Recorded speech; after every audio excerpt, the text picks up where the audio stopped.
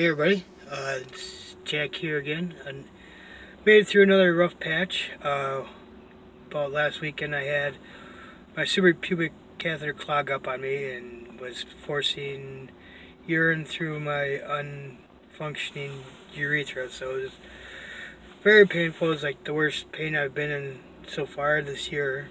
But we made it through. Right now I'm just, again, waiting on the next follow-up with Dr. Wang, and then we'll go from there. So, yep, more surgery ahead, and that just was a rough patch, but we made it. It's sunny here again in Houston, and things are going good.